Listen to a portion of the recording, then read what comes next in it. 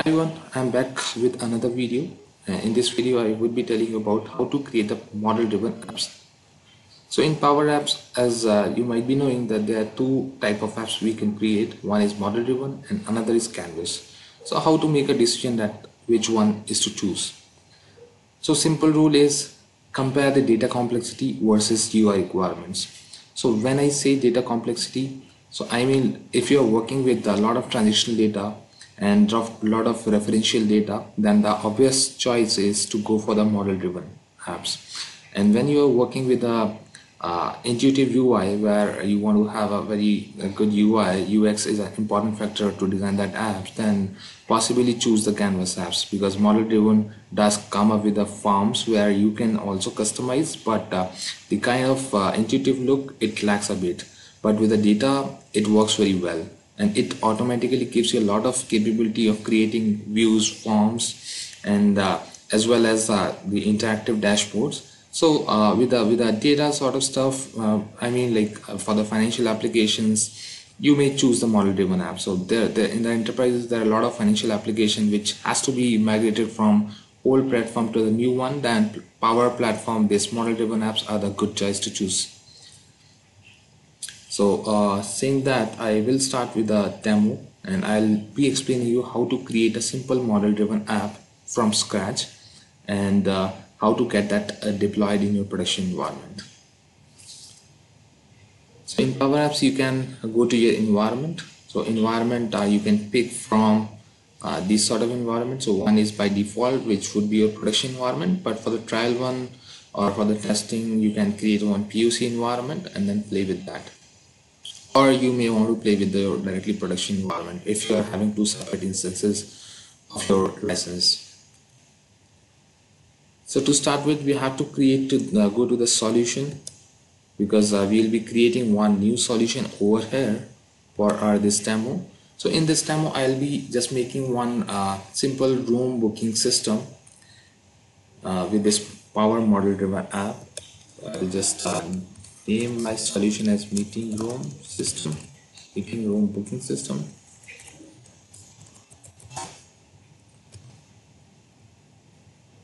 So in the publisher you can choose between these three. So you can just pick one, it is default publisher, and create it.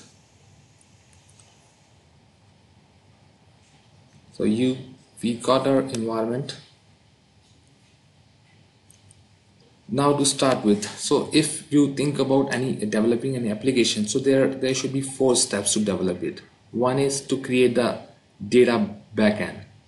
The second is to define the security rules, and the third is to create app, and the fourth is to customize and make it more beautiful.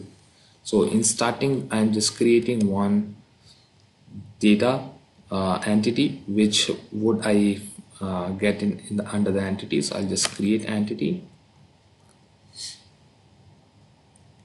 So I'm going to create one new entity. So as we are developing meeting room booking system, then one entity should be meeting room, where all the rooms will reside. So I'm just creating it. So it may take a couple of seconds to have that in place, but we can keep on working meanwhile. So I'm just adding another field, that is meeting room capacity. So this, we can pick the data right from this. So it should be a whole number, because we are going to bind the business rule with a whole number as well. So I'm just creating this. Okay, so my entity is provisioned. So I'm just adding another couple of things. For example, this location field where the meeting room is. So this location field should be option set. So we can create our own custom option set by creating this new option set option. So I'm just saying, let's say my meeting room is in New York.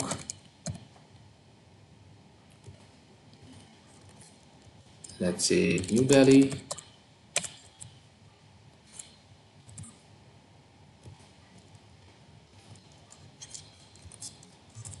So buy and save. Alright, so we got our primary fields created for the meeting room. Next step is uh, going to the business rules. So as this would be the master entity, so I would not be defining any business rules over here. I'll be just going to the data. So I need to create the records for it. So what different rooms we are having. I'll just create a couple of records there.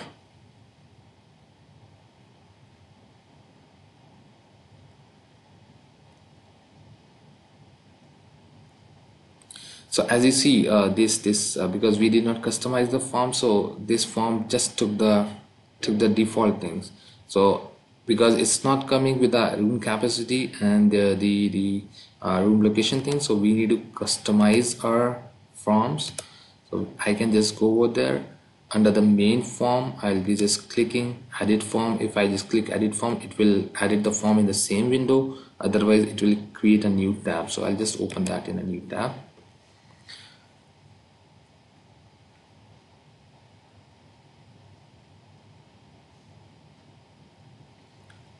So this is a modern editor. So if any one of you worked early with the Power App, then you must have seen the different look and feel with a classic one. You can still switch to the classic because the Microsoft has not mapped all the things with the modern as of now. So possibly for a couple of stuff you may need to switch to classic. For example, field security and those stuff, and the mappings has to be like done via the classic view. So right now with this view, so modifying this main view is very simple. You have all the fields over here, you can just drag and drop. So I'm just dropping it, room capacity, and where is that location? Okay, so let's see, I'm just saving it. I'll just go back and check that where is my field, that room location. So location is there, so I did not save the entity, so I need to save it.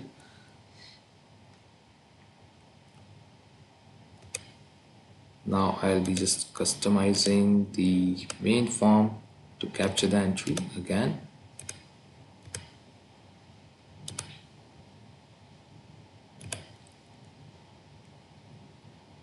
There we go. So I have room locations. I'll just drag and drop there as well. So if I click on publish, it will automatically save and publish the form, and it will be available for us. So I'm just clicking on publish. So now I will create records for the meeting room.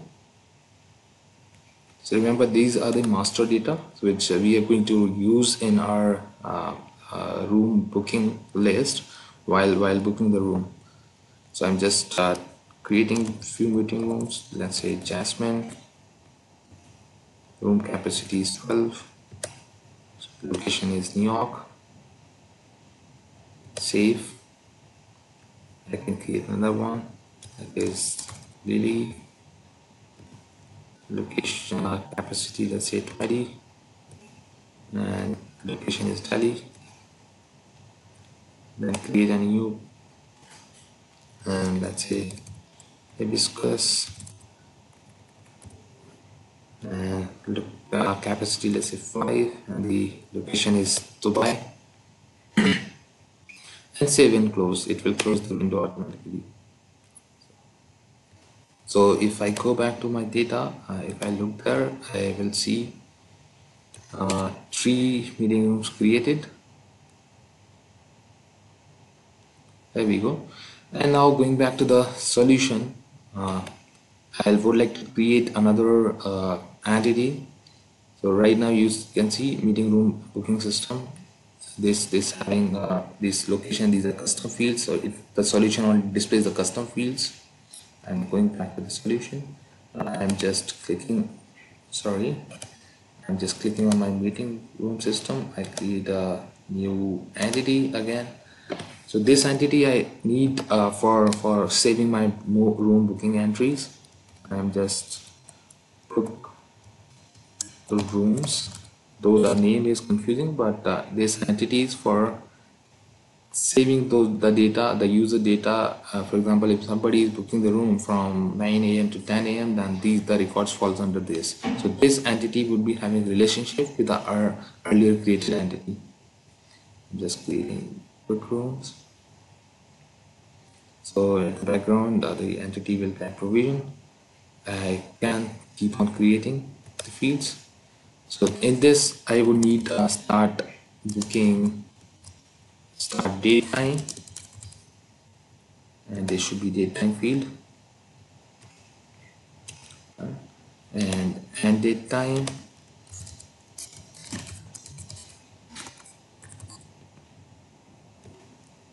this will be date time, save. And what else I would need? I would need the user. So as we are not going to create user entity because we already have a user entity automatically provisioned for us in this environment. So I'll be using that under the relationship. So I'm just going relationship. Now it's an important part where I have to define that how this book rooms entity is related to our meeting rooms entity. So if I just click on this relationship, so you can see many to one, one to many, and many to one. So the entity would be many to one. So I'll be just choosing the meeting room.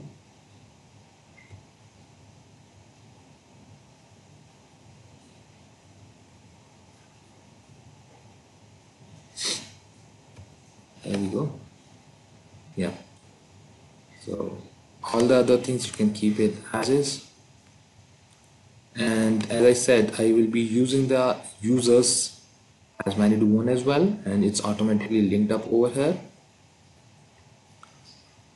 So I'm just saving this entity. So this is the owner for this item. So still, let's say if somebody wants to add up the thing, add up the meeting room for somebody else, then the delegation should work. In that case, I can choose the automatically or the auto provision entities, which is user. I'll just find that out. Here we go. So I'll be creating one relationship with the user. So I'll just type it as employee so that I can book on behalf of anybody. So I'm just clicking done. So this will create another relationship, this relationship tab. So now going to the business rule. So these are the business rule where we can do some quick validations for the forms, for the data entry. So I just pending changes to entity. Okay, I need to click save entity. Then in these validation, I can do like the entered number of rooms capacity should be numeric, or it can't be more than 30 people, or possibly start date and time should be at the end date time should be greater than start date time. So that sort of validation I can do. So I'm just quickly doing one simple one. So you may explore it going further. So in this new condition, I'm just checking room capacity. So in this the conditions, we automatically get the source entity and whom we want to create it, because I'm writing this business rule on the room booking entity, so it will give all the fields related to room booking. So let's say I am making a validation on end date should be greater than field, and then I can choose another field that is start date time. So if it does, then what it should do, if yes, then I can add one let's say show error.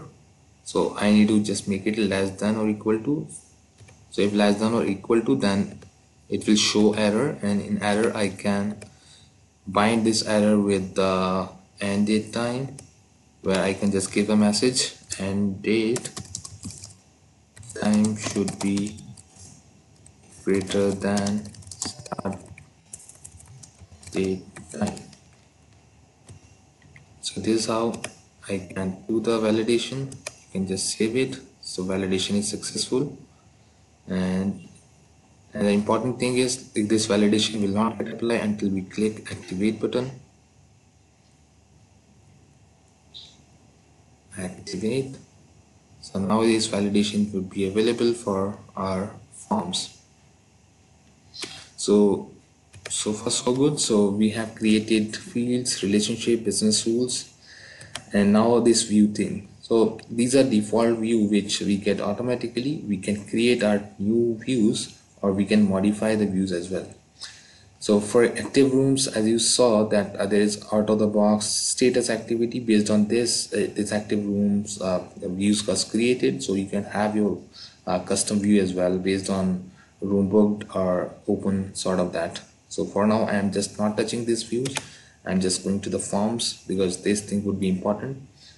So these three forms are the out of the box forms. The main form is the form where we actually capture the data. So this is the important one. So I'll just added this because I would like to have few another fields over here with out of the box fields. Okay, so I am just creating the start, adding the start date and the end date time.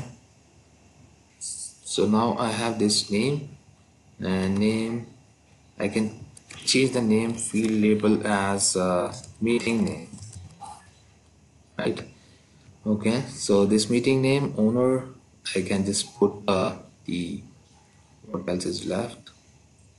Okay, so I can just add one component. This is a quick view component. I'll just put it over here. So this is what actually I would like to make a relationship, because I would be selecting the meeting room, then the meeting room details should be displayed in some pane so that I can see what capacity that meeting room has, and I can book accordingly. I'm just selecting this meeting room and this information. Done. So now I'll just make this form look a bit better. I'll just go to the form and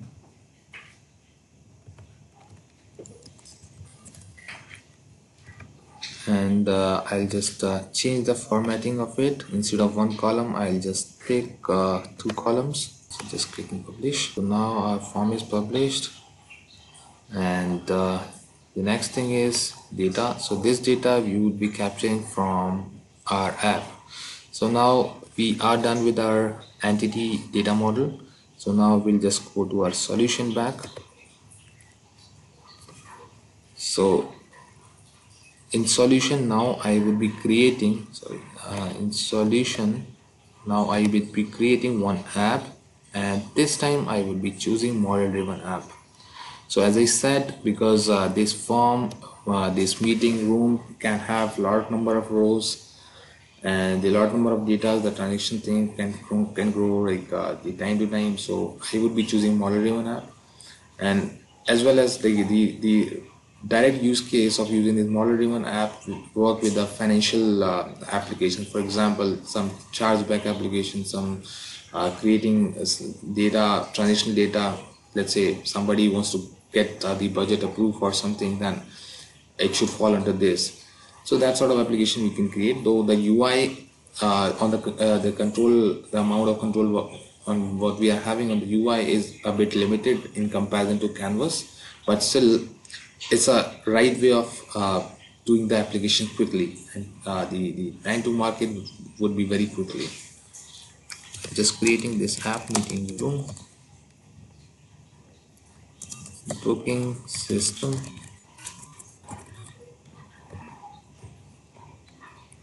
and this logo and the welcome page you can uh, change according to your requirement. I'm just clicking done. So now the interesting part. So once we create this app, this automatically gives a few sections, and the first is sitemap. So this is the actual navigational component, how your application would navigate through. So if I click on this edit pencil icon, then I'll get this area. So this, what this area means, that how what would be there on your app on the home page, and what would be in the left pane or the left tabs. So in the area, I'm just renaming it as booking room booking system. In the new group, I can rename it as meeting room meeting room. And the sub area, this is the critical part. So in the sub area, with what entity you would like to match it up. So I can select entity, I can type uh, book rooms, that is my entity, and I can give it a title or ID, so I'm just leaving as is. So here we are having this. Now as we have created meeting rooms, the detail of meeting rooms as well. So somebody who would like to book a room may want to see the details of the meeting room, then I can have the another area, or even I can have another group under this existing area only. So let's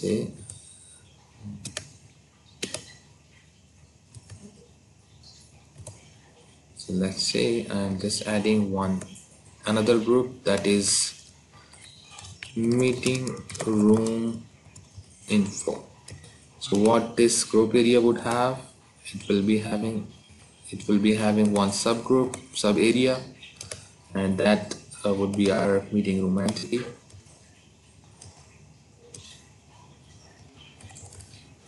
There we go. So it will display all the meetings from there. So I'm just clicking save and close. So now we have sitemap done. So as you see, whatever entity I chose, it actually displayed beneath it.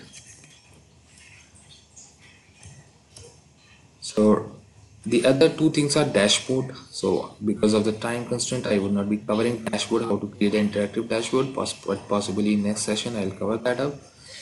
Quickly, I would like to capture this business process flows. So this is being used with any of the model driven app to provide the business logics.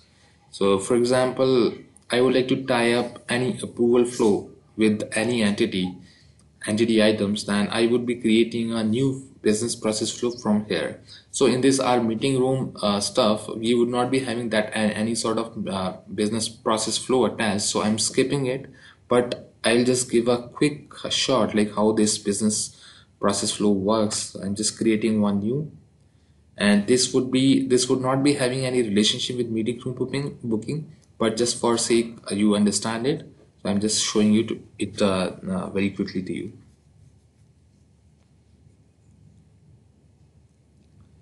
Okay, so I'm just typing a business, let's say meeting room business process. Okay, so I need to select the entity for it. So let's say I'm tying up with the room booking.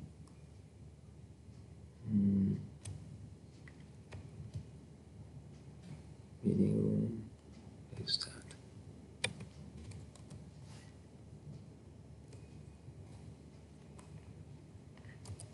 Book rooms here.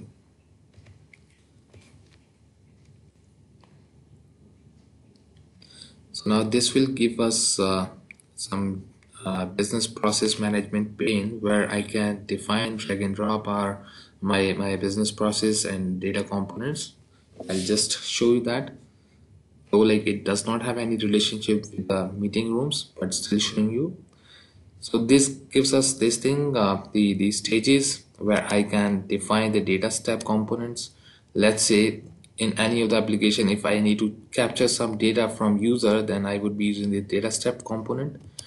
For example, let's say I am capturing the status from the user.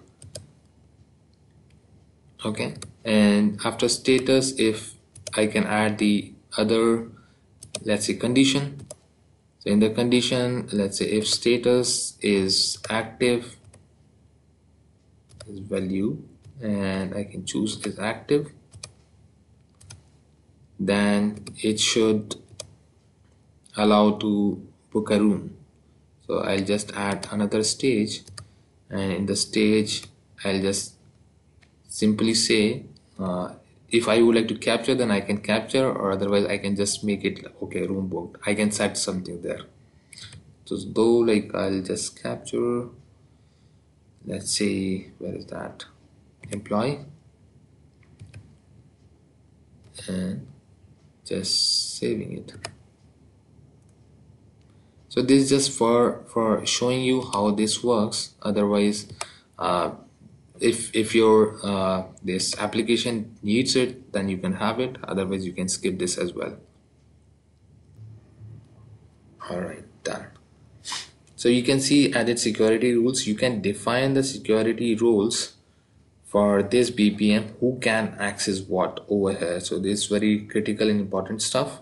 So though I would like to cover the security rules in a separate altogether session, because that is pretty much important. So for now, I'm just keeping that open, just closing it. So now we have created sitemap, we have created business process, entities are there. So we are almost there. So I'll just close. So now in the components, I have now my own entities, my this app. So everything almost done. So I'll just go back to my app. I'll just publish it. So I should get a play button over here. So these are model driven apps. I'll just click on it. Okay, so now I have that play button. So I'll just play. Cool. So this is the dashboard. This is the first page of our app. So though I told you that we would be creating interactive dashboard going forward. So for that we will be using that dashboard customizer stuff. But right now you can see in the left navigation we have that book and meeting room, which was one area, and that book rooms was sub area. And again, this meeting rooms and meeting room info. So this meeting room info should be displaying all the meeting rooms which we have. So as you see, this is only displaying the name and the created date, but not room, but not the capacity and the location. So because we did not customize this active rooms view, or we did not create any custom view. So though from the end user perspective, end user can create a view, whatever view the fields they want based on any of the condition from here. I'm not going in that detail, but I'm just going back to the room booking system. So if I click on this new button, so you see these are custom page which I show you earlier. And if you see in the top, you can see that there is a one visible flow with a new stage, because I did not, for the sake of showing you, I showed that you. So if you see, if I click over here, it gives me active state of this meeting room, and we cannot proceed to the stage 2 until unless we save this record. So I'm just saving it. Let's say this is a PowerApp meeting, and with the PowerApp meeting, the start date and time. So you see the time cannot be less than this. It actually gave that validation error. So I just realized that I did not put that meeting room in place, this drop down for selecting the meeting rooms. I need to go back to the designer, and under the meeting room entity I need to go back there, and this is again a one shortcut way of editing your forms. I'm just clicking on it, so it will throw me that form. I just added this meeting room drop down. I'm just selecting, creating this PowerApp, Power Model Driven Meeting, and I'm selecting Hibiscus. Okay, so as while creating that form, I created that as an lookup or a quick view form, and it showed me all the entries related to this information, this meeting information. So from the lookup thing, I can search for employees within the company. So right now I got one.